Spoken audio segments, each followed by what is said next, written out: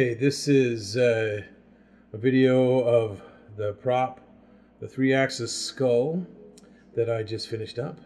Had some bugs to work out of the voice to, what is it called, audio to servo circuit on the board. Anyway, so here's the skull behind me here, and we'll just get that going, and we'll go from there. All right, here we go.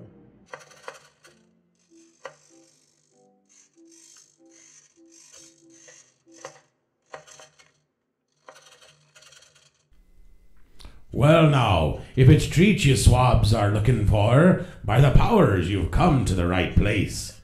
But avast you lubbers, and step lively now, for like all good booty, there are dangers lurking in your path. For, says I, the treasure lies yonder, beyond the haunted forest, and amongst the graves of many a brave soul. But alas, mateys, if you're as brave as they, then break your backs, and be off with ya. But don't say I didn't warn ye about the spirits and spectres that await ye.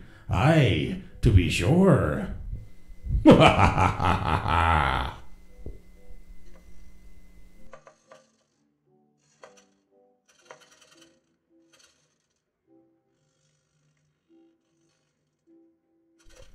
Who dares disturb my peace?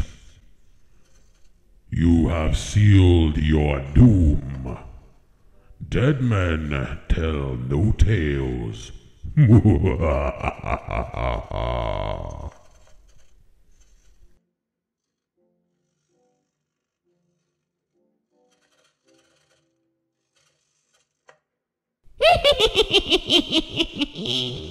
So, you want to come and visit me, do you? Okay, well, there you have it. 3 routines that I recorded and the skull performed for us. It seems to be doing pretty well.